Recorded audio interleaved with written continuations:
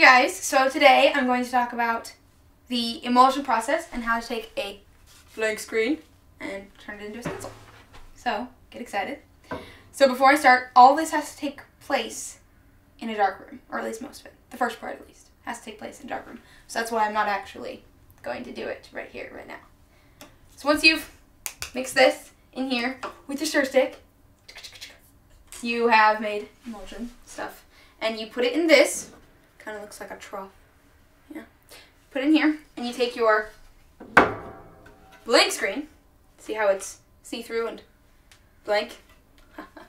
You put the emulsion with this on either side. And so then you let it harden.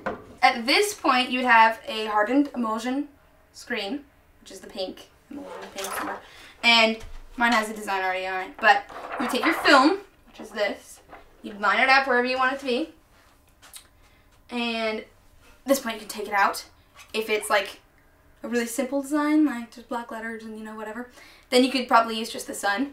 But if it's not, if it's more complicated like my design, you are going to want an exposure unit, which is just a bunch of fancy words for using UV light. It's like a kit. So yeah, you'd want that. And then what happens is the pink stuff all hardens except the spot where you have your stencil. Once it's exposed and all hardened, then you wash it out and you have your design. Ta-da! Exciting stuff right now. Okay guys, and one more thing. I at one point would like to do a video in a dark room actually doing this process for you all. But in the meantime, till I can do that, you guys can watch different videos, other ones that I haven't made, I know, to see the process in more full detail.